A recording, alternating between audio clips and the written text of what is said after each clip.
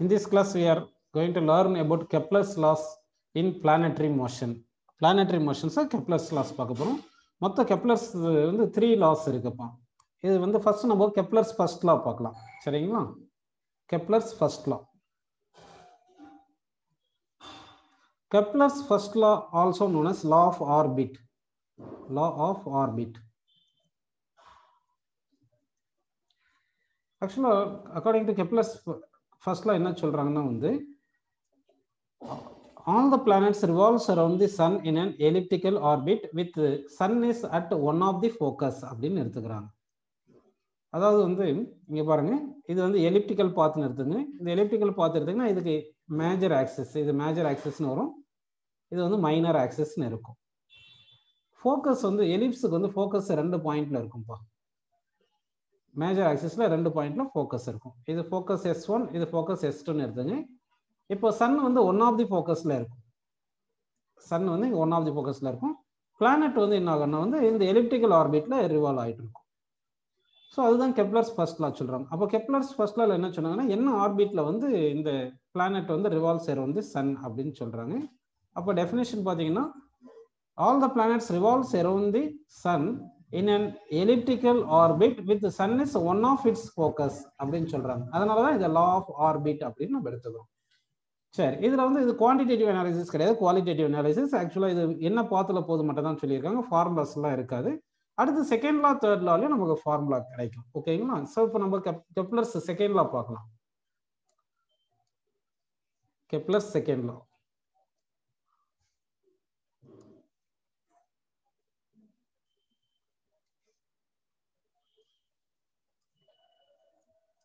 Kepler's second law.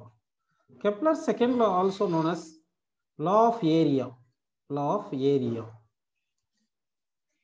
ஏன் இது law of area? First law பார்த்தீங்கன்னா law of orbit சொன்னாங்க. ஏன்னா வந்து என்ன ஆர்பிட்ல பிளானட்ஸ் ரிவால்வ்ஸ் அரவுண்ட் தி சன்ன்றதுனால அது law of orbit சொல்லியிருக்காங்க. இங்க ஏன் law of area வருதுன்றதை நான் எக்ஸ்பிளைன் பண்றேன் பாருங்க. இப்போ உங்களுக்கு இப்போ ஃபர்ஸ்ட் வந்து இந்த பிளானட்ஸ் வந்து எப்படி revolves around the son in an elliptical orbit அப்படின்னு வருது. நம்ம வந்து இங்க ஒரு சன் வந்து எங்க எடுத்துக்கலாம் பாருங்க, ஒரு பர்டிகுலர் பாயிண்ட்ல இருக்கிற சன் வந்து இந்த இடத்துல இருக்குன்னு எடுத்துக்கலாம். சன் வந்து இந்த பிளேஸ்ல இருக்குன்னு எடுத்துங்க. பிளானட் வந்து இந்த பாயிண்ட்ல இருக்குன்னு எடுத்துங்க. இப்போ சன் எங்க இருக்கு, பிளானட் எங்க இருக்கு. இப்போ நெக்ஸ்ட் என்ன பண்ண போறோம்னா, ஏ line joining Sun and planet எடுக்கிறேன். இதுதான் வந்து line joining Sun and planet. உங்களுக்கு பொசிஷன் வெக்டார் எந்த டைரக்ஷன்ல இருக்கும் பாத்தீங்கன்னா, along the line joining Sun and planet தான் பொசிஷன் வெக்டார் இருக்கும். ஆர் பார் இப்படி இருக்கும். Force acted by the sun on the planet வந்து இந்த டைரக்ஷன்ல இருக்கு, F bar. either R bar வந்து planet to sun எடுக்கலாம், இல்லைன்னா sun to planet எப்படின்னா எடுத்துங்க. அப்போ angle between planet இது force exerted by the sun and planet to அடுத்து இந்த பொசிஷன் வெக்டாருக்கும் ஆங்கிள் வந்து either 0 டிகிரி or 180 டிகிரி அப்படின்னு நம்ம எடுப்போம். ஓகேங்களா? அப்போ dark is equal to formula சொல்லுங்க, F or sin theta அப்படின்னு நமக்கு வந்திருக்கு.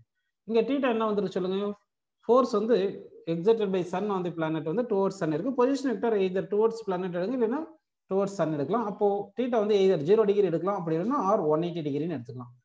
இப்போ நமக்கு தீட்டா வந்து 0 டிகிரி இல்லை 180 டிகிரி எந்த வேல்யூ இருந்தாலும் sin theta 0, so that torque equal to 0. அப்போ dark due to gravitational force exerted by Sun on the planet வந்து 0 அப்படின்னு வருது. நமக்கு ஆல்ரெடி என்ன ஃபார்முலா தெரியும்னா, rate of change of angular momentum is equal to dark. Rate of change of angular momentum is equal என்ன போறது, dark அப்படின்னு வருது. இங்க dark 0 வருதுனால rate of change of angular momentum வந்து டார்க் அது 0ன்னு எடுத்துக்கும். அப்போ rate of change of angular momentum டார்க்னா, அப்போ angular momentum equal to constant. Angular momentum என்ன எடுக்கிறோம், கான்ஸ்டன்ட் எடுக்கும். ஜெனரலா அந்த mass of the planet capital எம்னு எடுத்துங்க, mass of the Sun capital எம்னு எடுத்துங்க, mass of the planet small எம்னு எடுத்துங்க. ஒரு பர்டிகுலர் பாயிண்ட்ல பிளானட் இருக்கும்போது அந்த இடத்துல வந்து உங்களுக்கு வெலாசிட்டி எந்த டைரக்ஷன்ல இருக்குன்னா, அந்த பாயிண்ட்ல வந்து நம்ம டேஞ்சன்ட் டிரா பண்ணணும். Tangent drone at A point gives direction of the motion of the planet. அப்போ வெலாசிட்டி வந்து இந்த டைரக்ஷன்ல இருக்கு. அப்போ வெலாசிட்டி இருக்கு, ஆர் இருக்கு, இந்த மாஸ் எம்னு இருக்கு. புரியுதுங்களா? ஆங்குலர் மொமெண்டமுக்கு என்ன ஃபார்முலா பார்த்தீங்கன்னா, ஃபார் பார்ட்டிகளுக்கு வந்து MVR அப்படின்னு எடுத்துக்கலாம். MVR is equal to constant அப்படின்னு எடுத்துக்கலாம். ஓகேங்களா? அப்புறம் இந்த வெலாசிட்டிக்கு ஆக்சுவலா என்ன ஃபார்முலா சொல்லுங்க. வெலாசிட்டிக்கு வந்து ஃபார்முலா வந்து ஆர் ஒமேகா. வெலாசிட்டிக்கு ஃபார்முலா என்ன வந்திருக்கு, ஆர் ஒமேகா வந்திருக்கு. ஸோ வெலாசிட்டி பிளேஸ்ல ஆர் ஒமேகான்னு சப்ஸ்டிட் பண்ணிக்கலாம். So M into R omega is equal to constant அப்படின்னு எடுத்துக்கலாங்களா? சரி, எனிவே இந்த பிளானட் வந்து revolves around the son in an elliptical ஆர்பிட்ல இருக்கும்போது மாஸ் ஆஃப் தி பிளானட் மாறாது. அடுத்து வந்து ஆங்குலர் வெலாசிட்டிக்கு என்ன ஃபார்முலா அப்படின்னு பார்த்தீங்கன்னா, ஆங்குலர் வெலாசிட்டி ஃபார்முலா வந்து D theta by DD. Angular velocity formula வந்து டி தீட்டா பை டிடின்னு எடுத்துக்கலாம். ஓகேங்களா? சரி. இப்போ மாஸ் வந்து கான்ஸ்டன்டால அந்த பக்கம் அமைச்சிருங்க. இப்போ இந்த வெலாசிட்டிக்கு வந்து நம்ம என்ன பண்ணியிருக்கோம், ஆர் ஒமேகா போட்டிருக்கோம். ஆல்ரெடி ஒரு ஆர் இருக்கிறதுனால இங்கே ஒரு ஆர் ஸ்கொயர்னு போட்டிருக்கணும். ஓகேங்களாப்பா? இங்கே என்ன போட்டிருக்கணும், R square. So M R square omega அப்படின்னு வருது. இப்போ நல்லா கவனிங்க, இந்த m1 கான்ஸ்டன்ட்னால இப்போ என்ன பண்ணலாம், R square into D theta by DD, omega பிளேஸ்ல டி தீட்டா பை டிடின்னு போட்டுக்குங்க. That is equal to constant by mass. Mass அந்த பக்கம் போனாலும் கான்ஸ்டன்டா தான் இருக்கும், ஏன்னா மாஸ் இஸ் கான்ஸ்டன்ட் அப்படின்னு வந்திருக்கு. சரி, நெக்ஸ்ட் என்ன பண்ண போறேன்னா, நான் இங்கே இந்த பிளானட் வந்து என்ன இருக்குன்னு பாருங்க, நல்லா கவனிங்க. இந்த பிளானட் இந்த point time t equal to 0ல இங்க இருக்குன்னு அஸ்யூம் பண்ணிக்கிங்க. அடுத்த டைம் t செகண்ட்ல இந்த பொசிஷனுக்கு பிளானட் வந்து வந்திருக்கும். அப்படிதானே? இந்த பொசிஷனுக்கு பிளானட் வரும்போது என்ன ஆகும் பார்த்தீங்கன்னா, உங்களுக்கு இந்த line joining planet and son இருக்கு இல்லைங்களா, அந்த line joining planet and son வந்து இந்த பொசிஷன் வந்து இப்படி வந்திருக்கும், அப்படி வந்திருக்கு. அப்படின்னா line joining Sun and planet, when planet moves this line joining sun and planet sweeps certain area அப்படின்னு நமக்கு வந்திருக்கு. இந்த ஏரியா அப்படின்னு வந்திருக்கு. ஓகேங்களா? அதாவது line joining planet and son sweeps some area in certain time interval அப்படின்னு நம்ம எடுத்துக்கலாம். அப்படி எடுத்தீங்கன்னா இந்த ஆங்கிள் எவ்வளவு பார்த்தீங்கன்னா தீட்டா ஆங்கிள் எடுத்துங்க. டைம் டி டைம்ல இப்படி வந்திருக்கு. ஓகே, இது புரிஞ்சிருக்கு. இப்போ இந்த ஷேட் பண்ணிருக்கு இல்லையா, இந்த ஷேட் பண்ண ரீஜன் செக்டார். இந்த செக்டாருக்கு ஏரியா என்ன ஃபார்முலா பார்த்தீங்கன்னா, area of the sector is equal to of R square theta. Of R square theta. Area of the செக்டாருக்கு என்ன ஃபார்முலா சொல்லுங்க, of R square theta. So இந்த ஈக்குவேஷன் இருக்கு இல்லையா, ஆஃப்ல மல்டிப்ளை பண்ணிடுங்க. போத் சைடு ஆஃப்ல மல்டிப்ளை பண்ணீங்கன்னா ஆஃப் ஆர் ஸ்கொயர் இந்த தீட்டா இருக்கு, டி பை டிடி இப்படின்னு போட்டுங்க. Of R square inside the differentiation கொண்டு போயிட்டு ஈக்குவல் டு கான்ஸ்டன்ட் போட்டுக்கலாம். இந்த ஆஃப் ஆர் ஸ்கொயர் தீட்டா தான் என்ன சொல்லுங்க, ஏரியா. அப்போ dA by dt is equal to constant. dA by dt equal to constant அப்படின்னு ஞாபகம் வச்சுக்கலாம். உங்களுக்கு வந்து கைனமெட்டிக்ஸ்ல நீங்க படிச்சிருப்பீங்க, என்ன படிச்சிருப்பீங்கன்னு பாத்தீங்கன்னா, rate of change of displacement தானே வெலாசிட்டின்னு படிச்சிருப்பீங்க. அப்படிதானே படிச்சிருப்பீங்க. அப்போ displacement changes with respect time தான் வெலாசிட்டின்னு படிக்கிறோம். இப்போ இந்த வெலாசிட்டி கான்ஸ்டன்டா இருந்துச்சுன்னா யூனிஃபார்ம் மோஷன் இருக்கும். அதே மாதிரி இங்க பாத்தீங்கன்னா, இந்த இப்போ கெப்லர் செகண்ட்ல இந்த planetary மோஷன்ல area swept by the line joining the Sun and planet in given time interval வந்து கான்ஸ்டன்டா இருக்கு. அதாவது எவ்ரி டைம் இன்டர்வல்ல வந்து area swept by the line joining Sun and planet கான்ஸ்டன்டா இருக்கு.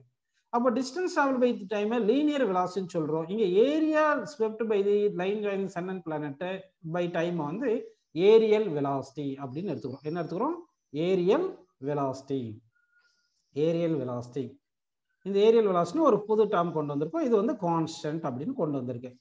ஆக்சுவலா லீனியர் வெலாசிட்டி வரும்போது, லீனியர் வெலாசிட்டி கான்ஸ்டன்ட்னா என்ன மீனிங், இன் எவ்ரி செகண்ட், அதாவது in equal time interval equal displacement body describes. அதாவது பாடி covers equal displacement in equal interval of time இருந்துச்சுன்னா அப்போ வந்து என்ன சொல்றோம், வெலாசிட்டி கான்ஸ்டன்ட் சொல்றோம். அதே மாதிரி இங்க ஏரியல் வெலாசிட்டி கான்ஸ்டன்ட்னா எப்படின்னு சொல்லணும், நம்ம line joining Sun and planet sweeps equal area in equal interval of time. இதுதான் ஏரியல் வெலாசிட்டி ஈக்குவல் டு கான்ஸ்டன்ட்னு அர்த்தம். புரியுதுங்களா உங்களுக்கு? அப்போ கெப்லர் செகண்ட் லால என்ன சொல்றேன்னா, area swept by the line joining Sun and planet sweeps equal area in equal interval of time. இப்போ 0 செகண்ட்ல இருந்து இங்க t செகண்டுக்கு இங்க வந்திருக்கு இல்லைங்களா, இந்த 0 செகண்ட்ல இருந்து இந்த t செகண்ட் வரைக்கும் எவ்வளவு ஏரியா ஸ்வெப்ட் பண்ணிருக்கோ அதே மாதிரி வேற பிளேஸ் நம்ம எடுத்துக்கலாம். வேற ஏதாவது ஒரு பிளேஸ் எடுத்துக்கலாம். பாருங்க, இப்போ பார்ட்டிகல் வந்து இப்போ சுத்திட்டே வரும்போது இங்க இருந்து இப்படி t செகண்ட்ல இப்படி இங்க பாருங்க இந்த பொசிஷனுக்கு வந்திருக்குன்னு வச்சுக்கலாம். நல்லா கவனிக்கணும் இந்த கான்செப்ட் பாருங்க. அதாவது இந்த பாயிண்ட் P ல இருந்து இங்க வரதுக்கு டைம் வந்து tன்னு எடுத்தோம் இல்லைங்களா, அதே டைம் இங்க இருந்து இங்க வந்திருக்குன்னு வச்சுக்கோங்க. பிளானட் வந்து இந்த பொசிஷன் A ல இருந்து பொசிஷன் B போறதுக்கு அதே டைம் எடுத்திருக்குன்னு எடுத்துக்கப்பா.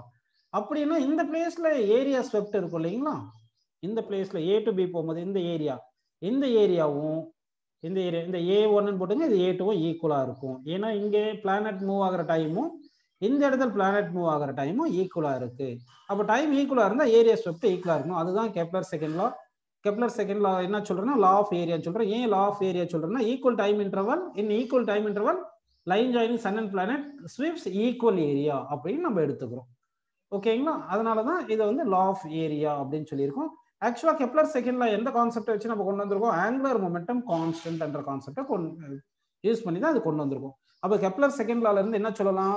ஒரு பிளானட் வந்து எலிப்டிக்கல் ஆர்பிட்ல மூவ் ஆயிட்டு இருக்குன்னா ஆங்குலர் மொமெண்டம் கான்ஸ்டன்ட். அப்போ கெப்லர் செகண்ட் லா வந்து ஆங்குலர் மொமெண்டம் கான்ஸ்டன்ட் அப்படின்னு சொல்லுது. அப்படி தானே? அந்த ஆங்குலர் மொமெண்டம் கான்செப்ட், அந்த கான்செப்ட்ல இருந்து அப்படியே நம்ம டெரிவ் பண்ணிட்டு வரும்போது area covered by the line joining Sun and planet வந்து covers equal area in equal interval of time அப்படின்னு சொல்றோம்.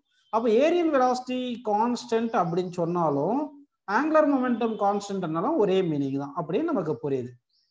ஓகேங்களா? இந்த கெப்லர் செகண்ட் லால இன்னும் என்ன மாதிரி கொஸ்டின்ஸ் கேட்கலாம் பார்த்தீங்கன்னா வந்து இப்போ வந்து பிளானட் வந்து என்ன ஆகுது? இப்போ எலிப்டிக்கல் ஆர்பிட்ல மூவ் ஆயிட்டு இருக்கு. ஓகேங்களாப்பா? சரி, இப்போ நம்ம என்ன பண்ணலாம்னா சன் வந்து ஒரு இடத்துல இருக்கு. இங்க வந்து சன் வந்து ஒன் ஆஃப் தி ஃபோக்கஸ்ல இருக்கு. பிளானட் இந்த இடத்துல இருக்கு. இப்போ பிளானட் இந்த இடத்துல இருக்கும் போது இந்த பாயிண்ட், இது பாயிண்ட் 1ன்னு எடுத்துங்க. இது வந்து இங்க எங்கேயாவது ஒரு பாயிண்ட் 2ன்னு எடுத்துங்க. பிளானட் இங்க இருக்கு, இது பாயிண்ட் 2ன்னு எடுத்துக்கலாம். ஓகேங்களா? ஸோ இப்போ வந்து நம்ம என்ன பண்ணலாம்னா இந்த line joining Sun and planet இங்க இந்த டிஸ்டன்ஸ் இது இருக்கு, அது R1 டிஸ்டன்ஸ், இங்க வந்து R2 டிஸ்டன்ஸ் இருக்கு. வெலாசிட்டி எந்த டைரக்ஷன்ல இருக்கும் பாத்தீங்கன்னா tangent drawn at a point டைரக்ஷன்ல தான் வெலாசிட்டி இருக்கும். இந்த மாதிரி இருக்கு. புரியுதுங்களா உங்களுக்கு? சரி, இப்படின்னு எடுத்துக்கலாம். இந்த கெப்லர் செகண்ட் லா பேஸ் பண்ணி சொல்லிட்டு இருக்கும் பாருங்க. இப்போ பாயிண்ட் 1ல இருக்கும்போது வெலாசிட்டி ஆஃப் தி பிளானட் V1ன்னு எடுத்துங்க. டிஸ்டன்ஸ் வந்து R1ன்னு எடுத்துங்க. பாயிண்ட் 2ல இருக்கும்போது வெலாசிட்டி V2ன்னு எடுத்துங்கப்பா. டிஸ்டன்ஸ் வந்து நம்ம R2ன்னு எடுத்துக்கலாம். இப்போ மாஸ் ஆஃப் தி பிளானட் எந்த பாயிண்ட்ல இருந்தாலும் பிளானட்டோட மாஸ் மாறாது. பிளானட்டோட மாஸ் வந்து கான்ஸ்டன்ட் அப்படின்னு எடுத்துக்கலாம். ஸோ இப்போ நமக்கு R1 இல்லை D1 இந்த மாதிரி இருக்கலாம். Distance between Sun and planet either Dன்னு கொடுக்கலாம் இல்லைன்னா Rன்னு கொடுக்கலாம். இப்போ வெலாசிட்டி, டிஸ்டன்ஸ், இந்த மாஸ் எல்லாமே கொடுத்துட்டாங்க. இதுல வந்து ஏதாவது ஒரு பிசிக்கல் குவான்டிட்டி நமக்கு கொஸ்டின்ல கேட்கலாம். அதுக்கு என்ன பண்ணா ஆங்குலர் மொமெண்டம் இஸ் கான்ஸ்டன்ட் அப்படின்னு எடுத்துக்கணும். Angular momentum is equal to constant அப்படி எடுத்துட்டீங்கன்னா அப்போ angular momentum at point 1 is equal to angular momentum at point 2. இது ஒரு பர்டிகுலர் ஆர்பிட்ல, ஒரே ஒரு ஆர்பிட்ல மூவ் ஆகும்போது தான். நீங்க சன்னுக்கு வந்து பிளானட்ஸ், நிறைய பிளானட்ஸ் இருக்கும். ஏதாவது ஒரு பிளானட்டை மட்டும் கன்சிடர் பண்ணீங்கன்னா அந்த பிளானட்டுக்கு ஆர்பிட் மோஷன்ல ஒரு ஆர்பிட் எடுத்துக்கிட்டீங்கன்னா இதுல வந்து ஆங்குலர் மொமெண்டம் கான்ஸ்டன்ட். நீ எர்த் ஒரு ஆர்பிட்டை சுத்திட்டு இருக்கும், அப்புறம் வேற ஏதாவது மார்ஸ், இந்த மாதிரி யுரேனஸ், இதெல்லாம் இருக்கு இல்லைங்களா, ஜூபிட்டர், அந்த மாதிரி பிளானட்ஸ்க்கெல்லாம் வெவ்வேறு ஆர்பிட் போனீங்கன்னா அந்தந்த ஆர்பிட்டுக்கு மொமெண்டம், ஆங்குலர் மொமெண்டம் கான்ஸ்டன்டா இருக்கும். தவிர இப்போ இந்த எர்த் சுத்துற ஆர்பிட்டுக்கும் அதே மாதிரி மார்ஸ் சுத்துற ஆர்பிட்டுக்கும் அந்த ரெண்டு ஆர்பிட்டுக்கும் ஆங்குலர் மொமெண்டம் டிஃப்ரெண்டா இருக்கும். அப்படி பார்த்தோம். ஃபார் கிவன் ஆர்பிட்டுக்கு தான் ஆங்குலர் மொமெண்டம் கான்ஸ்டன்ட் எடுத்துக்கணும். ஸோ இந்த பாயிண்ட்ல ஃபர்ஸ்ட் பாயிண்ட்ல ஆங்குலர் மொமெண்டம் ஈக்குவல், செகண்ட் பாயிண்ட்ல ஆங்குலர் மொமெண்டம் எடுத்துக்கிறோம். Mass into velocity, angular momentum என்ன formula? MVR. So M into V1 into R1. M1 போடக்கூடாது, மாஸ் சேமா இருக்கும். அப்போ இங்க செகண்ட் பாயிண்ட்ல M into V2 into R2 அப்படின்னு எடுத்துக்கிறோம். இதுல இருந்து நம்ம என்ன கேன்சல் பண்ணிடலாம் பாருங்க, மாஸ் கேன்சல் பண்ணிடலாம். சரிங்களா? மாஸ் கேன்சல் பண்ணியாச்சு. அப்படின்னா V into R equal to constant. அப்போ V1 R1 is equal to V2 R2. ஒரு பாயிண்ட்ல வெலாசிட்டியும் டிஸ்டன்ஸும் கொடுத்துட்டு அடுத்த பாயிண்ட்ல டிஸ்டன்ஸ் கொடுத்து வெலாசிட்டி கேட்டாங்கன்னா அப்போ V2 is equal to V1 R1 divide by R2. அந்த மாதிரி நம்ம இந்த ஃபார்முலா யூஸ் பண்ணி சால்வ் பண்ணலாம்.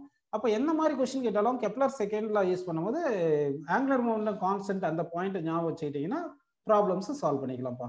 ஸோ இப்போ கெப்லர் ஃபர்ஸ்ட் லால என்ன சொல்றாங்க? என்ன ஆர்பிட்ல சுத்துதுன்னு சொல்றது லா ஆஃப் ஆர்பிட் சொல்றாங்க.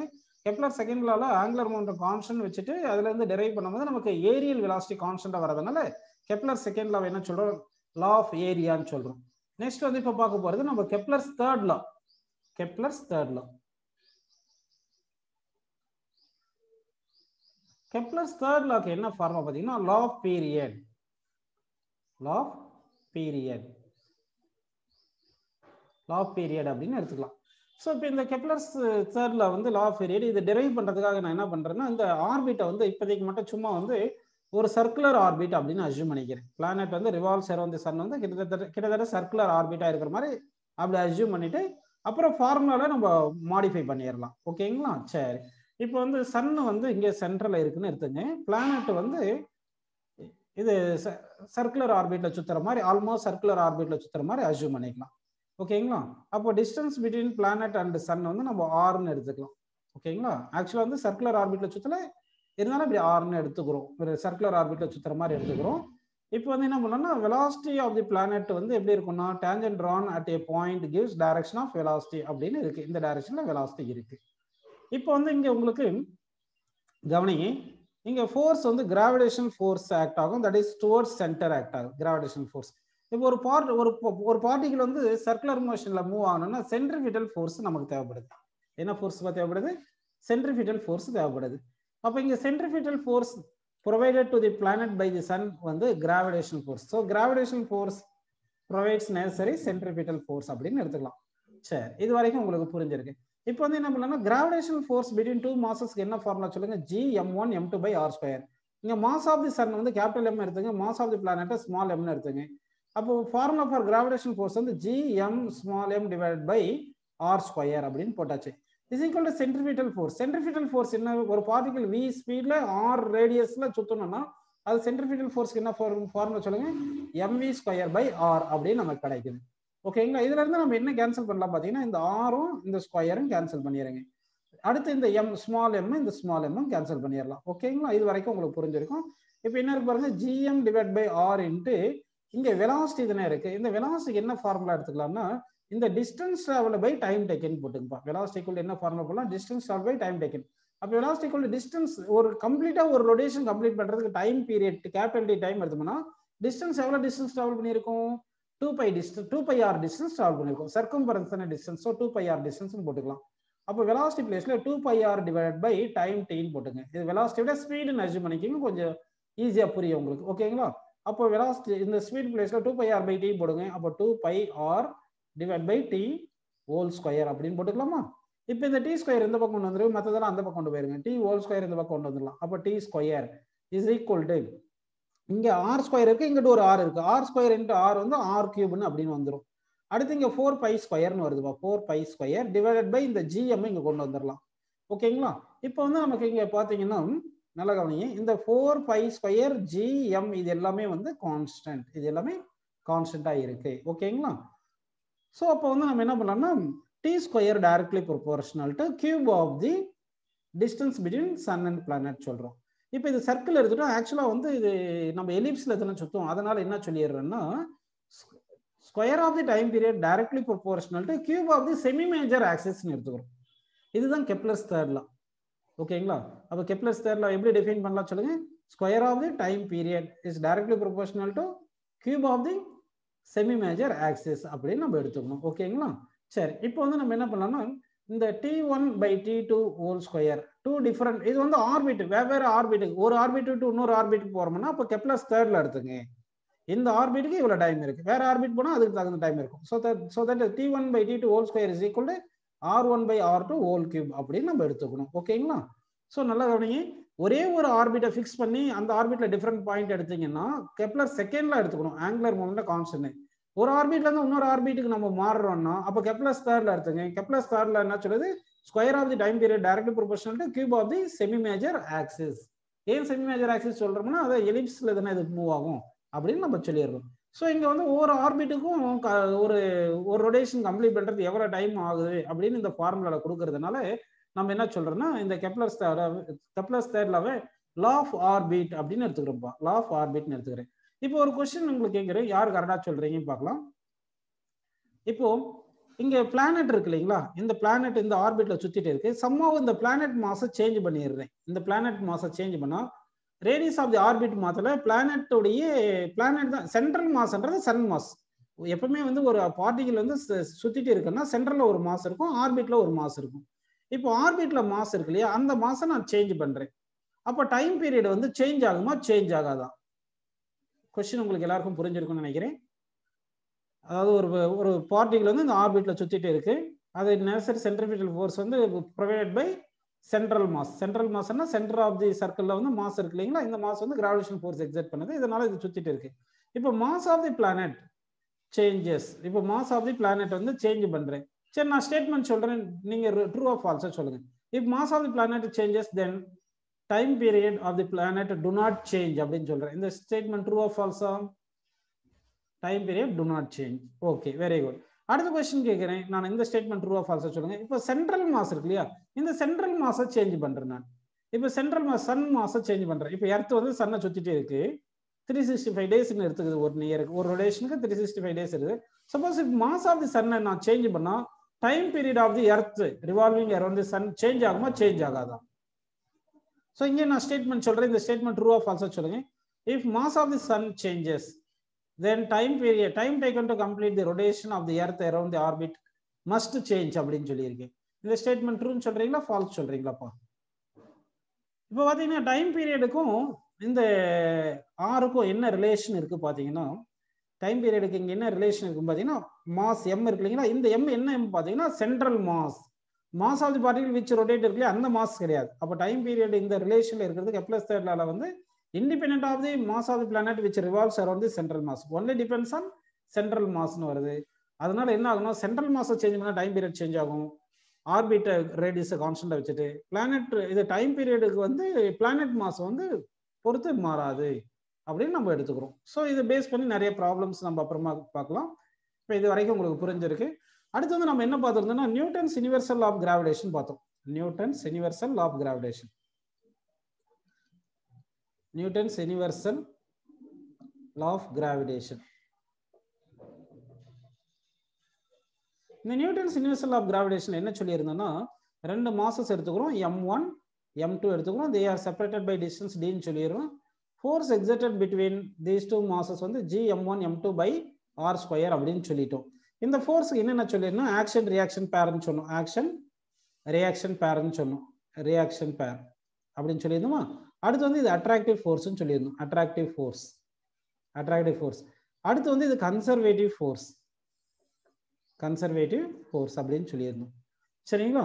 நெக்ஸ்ட் வந்து பார்த்தீங்கன்னா இது வந்து டூ பாடி இன்ட்ராக்ஷன் சொல்லியிருந்தோம். நெக்ஸ்ட் என்ன பார்த்தீங்கன்னா இந்த ஃபோர்ஸ் வந்து acts along the line joining the centers தானப்பா. அதனால இது என்ன சொல்றோம்னா சென்ட்ரல் ஃபோர்ஸ்னு சொல்றோம். இது என்ன சொல்றோம் சொல்லுங்க, சென்ட்ரல் ஃபோர்ஸ். சரி, இந்த கிராவிடேஷன் ஃபோர்ஸ் வந்து கான்டாக்ட் ஃபோர்ஸ்னு வருமா நான் கான்டாக்ட் ஃபோர்ஸ் வருமா சொல்லுங்க. இந்த கிராவிடேஷன் ஃபோர்ஸ் வந்து கான்டாக்ட் ஃபோர்ஸ்னு வருமா நான் கான்டாக்ட் ஃபோர்ஸ் வருமா? இந்த கிராவிடேஷன் ஃபோர்ஸ் வந்து நான் கான்டாக்ட் ஃபோர்ஸ். ஏன்னா m1 m2 செப்பரேட்டட் தானப்பா. அப்போ வந்து ஒரு பார்ட்டிகல் வந்து இன்னொரு பார்ட்டிகல் ஃபோர்ஸ் மேல ஃபோர்ஸ் எக்ஸர்ட் பண்ணும்போது வித்தவுட் கான்டாக்ட் ஃபோர்ஸ் ஆக்ட் ஆகும். ஸோ இதை வந்து என்ன சொல்றோம்னா நான் கான்டாக்ட் ஃபோர்ஸ். கிராவிடேஷன் ஃபோர்ஸ் வந்து நான் கான்டாக்ட் ஃபோர்ஸ்.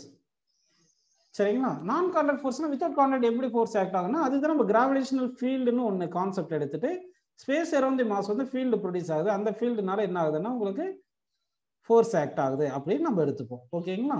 சரி, இது வந்து நான் கான்டாக்ட் ஃபோர்ஸ்னு எடுத்தாச்சு. அடுத்து வந்து இந்த கிராவிடேஷன் ஃபோர்ஸ் வந்து ஷார்ட் ரேஞ்ச் ஃபோர்ஸ் வருமா லாங் ரேஞ்ச் ஃபோர்ஸ்னு வருமாப்பா? இந்த கிராவிடேஷன் ஃபோர்ஸ் வந்து ஷார்ட் ரேஞ்ச் ஃபோர்ஸ்னு வருமா லாங் ரேஞ்ச் ஃபோர்ஸ் வருமா?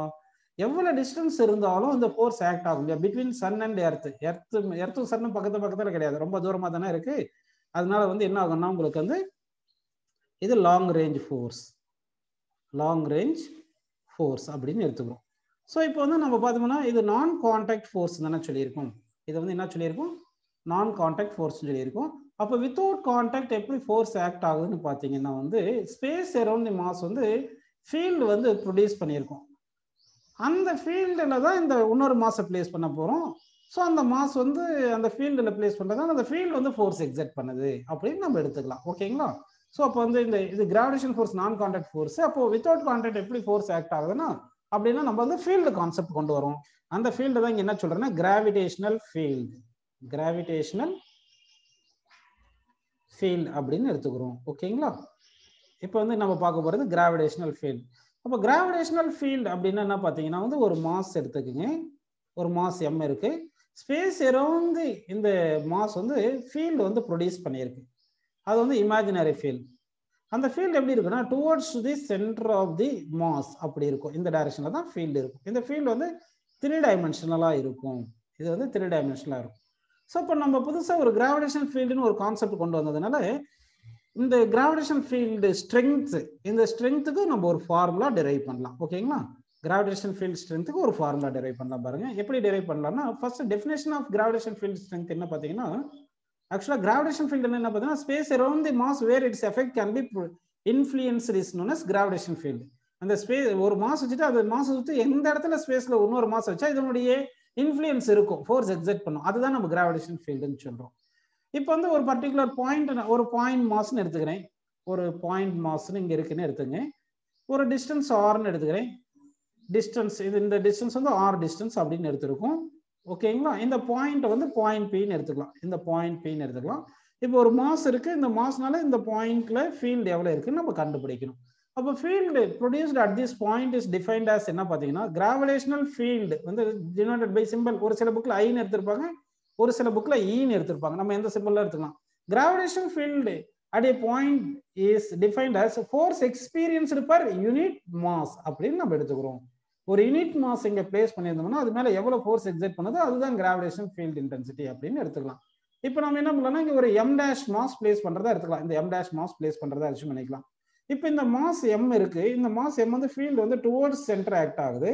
ஏன் டுவர்ட்ஸ் சென்டர் ஆக்ட் ஆகுது ஃபீல்டுன்னு பாத்தீங்கன்னா, இந்த ஃபீல்டு வந்து டுவர்ட்ஸ் சென்டர் ஆகுது. எப்படி நம்ம சொல்லலாம்னா ஃபீல்டு எந்த டைரக்ஷன்ல இருக்கோ அந்த டைரக்ஷன்ல தான் ஃபோர்ஸ் ஆக்ட் ஆகும். ஒரு மாசம் வந்து நம்ம ரிலீஸ் பண்றோம்னு வச்சுங்க, இன்னொரு மாசம் இருந்துச்சுன்னா இது அட்ராக்ஷன் ஃபோர்ஸ் தானே இருக்கு. அப்படின்னா ஃபீல்டு வந்து இந்த டைரக்ஷன்ல இருந்தா தானே ஃபோர்ஸ் இந்த டைரக்ஷன்ல ஆக்ட் ஆகும். அதனால ஃபோர்ஸ் வந்து அட்ராக்ஷனல் ஃபோர்ஸ் வரதுனால டுவர்ட்ஸ் தி மாஸ் வரதுனால ஃபீல்டும் டுவர்ட்ஸ் தி மாஸ் அப்படின்னு நம்ம எடுத்துக்கிறோம். சரி, இப்போ என்ன பண்ணலாம்னா ஒரு m dash மாஸை கொண்டு போயிட்டு இந்த பாயிண்ட்ல பிளேஸ் பண்ற இங்க ஃபீல்டு இருக்கு. இப்போ இந்த ஒரு m மாஸ், இந்த m dashன்றது very small mass assume பண்ணிக்கிங்க. இந்த m னால இந்த பாயிண்ட்ல ஃபீல்டு எவ்வளவுன்னு கண்டுபிடிக்கணும். ஒரு பாயிண்ட் ஃபிக்ஸ் பண்ணிட்டு ஒரு மாஸை ஃபிக்ஸ் பண்ணிடுறோம், டிஸ்டன்ஸை ஃபிக்ஸ் பண்ணிடுறோம். அப்போ field due to this mass at this point கான்ஸ்டன்டா இருக்குமா வேரியபிளா இருக்குமா? கான்ஸ்டன்டா தானே இருக்கும். சரி, அடுத்து இங்க மாஸை கொண்டு போய் பிளேஸ் பண்ணும்போது இந்த ஃபீல்டு வந்து ஃபோர்ஸ் எக்ஸர்ட் பண்ணும். அப்போ mass place at point be increase பண்ணிட்டே இருந்தா ஃபோர்ஸ் என்ன ஆகும்? இன்க்ரீஸ் ஆகுமா டிகிரீஸ் ஆகுமாப்பா? இன்க்ரீஸ் ஆகும். அப்போ force experienced at a point by the field intensity is directly proportional to mass அப்படின்னு வருது. directly proportional to mass னு வருது. To remove this proportionality நம்ம ஒரு கான்ஸ்டன்ட் இன்க்ளூட் பண்றோம். அதுதான் field intensity produced by this mass, இந்த source mass அப்படின்னு எடுத்துங்க. அப்போ to remove this proportionality நம்ம அந்த field intensity இன்க்ளூட் பண்ணிரலாம் into mass m dash போடுங்க. அப்போ field intensity, gravitational field intensity, gravitational field strength னு எடுத்துங்க. Gravitational field strength at a point is defined as force experienced per unit mass, force experienced per unit mass அப்படின்னு நம்ம எடுத்துக்கலாம். இப்போ இந்த field தானே கிராவிடேஷன் ஃபீல்டு தானே ஃபோர்ஸ் ப்ரொடியூஸ் பண்ணுது. அதனால எந்த டைரக்ஷன்ல ஃபோர்ஸ் இருக்குமோ அந்த டைரக்ஷன்ல தான் ஃபீல்டு இருக்குன்னு சொன்னேன் இல்லையா? அப்போ இந்த கிராவிடேஷன் ஃபீல்டுக்கு வந்து டைரக்ஷன் இருக்கிறதுனால அது வந்து நம்ம என்ன எடுத்துக்கிறோம்னா வெக்டார் குவான்டிட்டி எடுத்துக்கிறோம். அப்போ கிராவிடேஷன் ஃபீல்டு வந்து வெக்டார் குவான்டிட்டி. அப்போ கிராவிடேஷன் ஃபீல்டு ஃபோர்ஸும் சேம் டைரக்ஷன்ல இருக்கும் அப்படின்னு எடுத்துக்கலாம். So what is the unit of gravitational field அப்படின்னு பார்த்தீங்கன்னா ஃபோர்ஸ் பை மாஸ் தானே. Force unit என்னது? நியூட்டன். மாஸ் வந்து unit kilogram. So Newton per kilogram is the unit of gravitational field intensity அப்படின்னு நம்ம எடுத்துக்கலாம். இப்போ என்ன பண்ணலாம்னா கிராவிடேஷன் ஃபீல்ட் இன்டென்சிட்டிக்கு வந்து இங்க பாருங்க, நீங்க क्वेश्चन கேக்குறீங்க யார் கரெக்ட்டா சொல்றீங்க. இந்த m dash டபுள் பண்ணா, அதாவது ஒரு பாயிண்ட்ல மாஸை பிளேஸ் பண்ணிட்டு டெஸ்ட் பண்றாங்க ஃபீல்ட் இருக்கா இல்லையான்னு. அதை டெஸ்ட் பண்ணி தான் ஃபீல்ட் எவ்வளவு இருக்குன்னு சொல்றோம். Force experience per unit mass தானே சொல்றோம். இப்போ இந்த m dash டபுள் பண்ணா ஃபீல்ட் இன்டென்சிட்டி என்ன ஆகும்? ஆப்ஷன்ஸ் தரேன் சொல்றீங்களா பார்க்கலாம். Field intensity, new field intensity if m dash becomes 2m dash னு எடுத்துக்கலாம். மாஸ் டபுள் பண்றோம். அப்ப ஃபீல்ட் இன்டென்சிட்டி எத்தனை டைம் ஆகும்? 2 times னு ஒரு ஆப்ஷன், 1 time ஒரு ஆப்ஷன், 1/2 னு ஒரு ஆப்ஷன், டேட்டா இன்சஃபிஷியன்ட் அப்படின்னு கொடுத்திருக்கு. क्वेश्चन புரிஞ்சிருக்கும் உங்களுக்கு நினைக்கிறேன். ஒரு பர்டிகுலர் பாயிண்ட்ல ஃபீல்டு டியூ டு ஒரு மாஸ்னால நம்ம கண்டுபிடிக்கணும். அதுக்காக இன்னொரு மாசம் கொண்டு வந்து டெஸ்ட் பண்றீங்க ஃபீல்டு இருக்கா இல்லையான்னு டெஸ்ட் பண்றோம். அதுக்கு வந்து ஃபார்முலா வந்து field intensity equal force by unit மாஸ்னு வந்துருச்சு. இப்போ இந்த மாஸ் m dash வந்து நான் டபுள் பண்ணிடுறேன், மாஸ் பிளேஸ் டபுள் பண்ணிடுறேன். அப்போ ஃபீல்ட் இன்டென்சிட்டி என்ன ஆகும்? டபுள் ஆகுமா, சேமா இருக்குமா, இல்லைன்னா 1/2 ஆயிருமா, இல்லை டேட்டா இன்சஃபிஷியன்ட் வருமானா? இந்த ஃபீல்ட் இன்டென்சிட்டி நம்ம கான்ஸ்டன்ட் பிளேஸ்ல தானப்பா எடுத்திருக்கோம். அதனால field intensity to not change. So 1 field intensity to not change அப்படின்னு நமக்கு வருது. அப்படின்னா இந்த ஃபார்முலா நம்ம டெரைவ் பண்ணது வந்து இது வந்து என்னது நியூமரிக்கல் ரிலேஷன் தான் தவிர ஆக்சுவல் ரிலேஷன் கிடையாது. ஆக்சுவலா வந்து field intensity at a point depends on இந்த சோர்ஸ் மாஸும் டிஸ்டன்ஸை பொறுத்து தான் இருக்கும். அப்போ நம்ம இப்போ என்ன பண்ண போறோம்னா gravitational field intensity at a பாயிண்ட்டுக்கு வந்து ஆக்சுவல் ரிலேஷன் என்ன ஃபார்முலா டெரைவ் பண்ணலாம் பாருங்க. இப்போ ஒரு மாஸ் கேபிட்டல் M இருக்குன்னு வச்சுங்க, இந்த ஒரு பாயிண்ட் இங்க இருக்கு, இங்க தான் ஒரு ஸ்மால் மாஸை வச்சு டெஸ்ட் பண்றேன் ஃபீல்டு எவ்வளவு இருக்குன்ட்டு. இந்த டிஸ்டன்ஸை வந்து நான் ஆர்னு எடுத்துக்கிறேன். இப்போ வந்து நம்ம ஃபீல்ட் இன்டென்சிட்டியை கண்டுபிடிக்கணும். ஃபீல்ட் இன்டென்சிட்டிக்கு என்ன ஃபார்முலா சொல்லுங்க? Force by mass, force per unit mass. அப்போ ஃபோர்ஸ் பர் யூனிட் மாஸை கண்டுபிடிச்சிட்டு நமக்கு ஃபீல்ட் இன்டென்சிட்டி கிடைச்சிரும். சரி, ஃபர்ஸ்ட் வந்து ஃபோர்ஸுக்கு என்ன ஃபார்முலா பார்த்தீங்கன்னா G அக்கார்டிங் டு நியூட்டன்ஸ் யூனிவர்சல்ல வந்து Gm1 m2 divide by R square போட்டுக்கலாமா? இந்த ஸ்மால் m இங்க கொண்டு வந்துருங்க. So force per unit mass is equal என்ன வருது பாருங்க, Gm பை ஆர் ஸ்கொயர் வருது. இந்த ஃபோர்ஸ் ஃபார் யூனிட் மாஸ் தான் என்ன சொல்லுங்க ஃபீல்ட் இன்டென்சிட்டி, கிராவிடேஷனல் ஃபீல்ட் இன்டென்சிட்டின்னு எடுத்துக்கிட்டு that is equal to gm/r ஸ்கொயர்னு வச்சுக்கலாம். அப்போ வந்து gravitation field at A point due to point mass, நல்லா கவனிங்க, gravitation field at A point due to point mass கண்டுபிடிக்கும் போது என்ன ஃபார்முலான்னா கிராவிடேஷன் ஃபீல்ட் வந்து depends on mass which produces the field and depends on inversely proportional to square of the distance between point and that mass அப்படின்னு நம்ம எடுத்துக்கிறோம். புரியுதுங்களா உங்களுக்கு? இந்த கிராவிடேஷன் ஃபீல்ட் இன்டென்சிட்டி வந்து வெக்டார் குவாண்டிட்டியில இருக்கு, வெக்டார் தானே, அதனால வெக்டார்ல எப்படி ரெப்ரசென்ட் பண்ணலாம், E bar is equal to gm divided by r square into r cap னு எடுத்துக்கலாம் இல்லையா. r capக்கு உங்களுக்கு என்ன ஃபார்முலா தெரியும், r bar by mod r னு தெரியும். சோ இதுல இருந்து gravitation field intensity is equal என்ன வருது பாருங்க, gm divided by r square into r capக்கு r bar by mod r னு போட்டுங்க. So gravitation field intensity at a point is equal to gm divided by r cube into r bar. இது vector ஃபார்ம்ல எடுத்துக்கிறோம். So இதுல இருந்து நம்ம principle of superposition சொல்லலாம். Principle of superposition in gravitational field. Principle of superposition. இந்த principle of superposition எப்படி சொல்றேன்னா, இப்போ இங்க ஒரு மாஸ் m1 ன்னு இருக்கு, இங்க மாஸ் m2 ன்னு இருக்கு, இங்க மாஸ் m3 இருக்குன்னு எடுத்துங்க. அடுத்து இங்கிட்ட ஒரு மாஸ் mn ன்னு இருக்குன்னு வச்சுங்க. நம்ம ஒரு பாயிண்ட்டை செலக்ட் பண்ணிக்கிறோம். இப்போ இது ஒரு பாயிண்ட் செலக்ட் பண்றேன், இந்த பாயிண்ட்டை field due to this group of particle எவ்வளவு நம்ம கண்டுபிடிக்கணும். அதுக்கு என்ன பண்ணலாம்னா, இந்த m1ல இருந்து இங்க இந்த பாயிண்ட்டுக்கு டிஸ்டன்ஸ் r1 ன்னு எடுத்துங்க, m2ல இருந்து இது வந்து r2 ன்னு எடுத்துக்கலாம். அதே மாதிரி m3ல இருந்து நல்லா கவனிங்க, இந்த m3ல இருந்து r3 டிஸ்டன்ஸ் இருக்குன்னு எடுத்துப்போம், mnல இருந்து rn டிஸ்டன்ஸ் இருக்குன்னு எடுத்துங்க இந்த பாயிண்ட். ஓகே, இப்போ வந்து நம்ம ஒரு பாயிண்ட்டை ஃபிக்ஸ் பண்ணிட்டோம், நல்லா கவனிங்க, இந்த பாயிண்ட் Pல தான் ஃபீல்டு வேணும். அப்போ m1னால ஃபீல்டு எந்த டைரக்ஷன்ல இருக்கும், டுவர்ட்ஸ் m1 இருக்கும் E1, m2னால டுவர்ட்ஸ் E2 ன்னு இருக்கு, m3னால டுவர்ட்ஸ் E3 டுவர்ட்ஸ் m3 இருக்கு, mnனால En nth பார்ட்டிகல்னால field intensity towards n இருக்கு. சரிங்களா? இந்த டிஸ்டன்ஸ் பாத்தீங்கன்னா உங்களுக்கு டிஸ்டன்ஸ் எவ்வளவு டிஸ்டன்ஸ் இருக்குன்னு பாத்தீங்கன்னா, m1 வந்து இந்த பாயிண்ட் 1க்கு r1 டிஸ்டன்ஸ் இருக்கு, m2 வந்து r2 டிஸ்டன்ஸ்ல இருக்கு, m3 r3 டிஸ்டன்ஸ்ல இருக்கு, mn வந்து rn டிஸ்டன்ஸ்ல இருக்குன்னு எடுத்துக்கலாம். இப்போ gravitational field intensity at a point may be defined as gravitational field intensity at a point may be defined as gravitational field intensity due to group of particle at a point is defined as vector sum of gravitational field due to individual particle அப்படின்னு எடுத்துக்கணும். Individual particle அப்படின்னு நம்ம எடுத்துக்கணும். ஓகேங்களா? +1 அப்படின்னு வரும். So இதுக்கு என்ன வரும் பார்த்தீங்கன்னா, இது ஃபார்முலா எழுதும்போது gravitation field intensity at point to point mask வந்து gm/r ஸ்கொயர் தானேப்பா வருது. அப்போ g மட்டும் காமனாக எடுத்துக்கிட்டு இங்கே வந்து m1/r1 square into r1 cap plus m2/r2 square into r2 cap plus so on plus mn/rn square into rn gap அப்படின்னு நம்ம வெக்டார் ஃபார்ம்ல எழுதிக்கலாம்ப்பா. ஸோ இந்த மாதிரி நமக்கு கிடைக்குது. ஸோ இப்போ நமக்கு என்ன புரிஞ்சிருக்குன்னா, gravitational field intensity at A point to point mass கிடைச்சிருக்கு. அது வந்து என்ன ஃபார்முலா பார்த்தீங்கன்னா, gm/r ஸ்கொயர். இது பாயிண்ட் மாஸுக்கு தான். இது வந்து என்ன சொல்லுங்க, பாயிண்ட் மாஸுக்கு தான். இது எக்ஸ்டெண்டட் மாஸா இருந்தால் இந்த ஃபார்முலா யூஸ் பண்ண முடியாது. ஏன் சொல்லுங்க யூஸ் பண்ண முடியாதுன்னா, நம்ம இந்த ஃபார்முலா டெரைவ் பண்ணதே Newton's universal of gravitation use பண்ணி தானே பண்ணியிருக்கோம். அப்போ வந்து இது வந்து என்ன பாருங்க, இது வந்து பாயிண்ட் மாஸ்க்கு தான் அப்ளிகபிள். ஸோ அப்போ இந்த டெரைவ் பண்ண ஃபார்முலா வந்து இப்போ டெரைவ் பண்ணியிருக்கிற formula gravitation field intensity at point to point mask தான் இந்த ஃபார்முலா. ஒருவேளை எக்ஸ்டெண்டட் மாஸா இருந்தா எப்படி பண்றது? ஃபார் எக்ஸ்டெண்டட் மாஸ் எடுத்துக்கிட்டீங்கன்னா, எக்ஸ்டெண்டட் மாஸ் கிராவிடேஷன் ஃபீல்ட் என்ன பண்ணணும்னா, இப்படி ஒரு எக்ஸ்டெண்டட் மாஸ் இப்படி இருக்குன்னு எடுத்துங்கப்பா. இதை நம்ம என்ன பண்ணலாம்னா, சின்ன சின்ன பார்ட்டா இப்படி டிவைட் பண்ணிடலாம். சின்ன சின்ன பார்ட்டா இப்படி டிவைட் பண்ணிக்கலாம். கரெக்டுங்களா?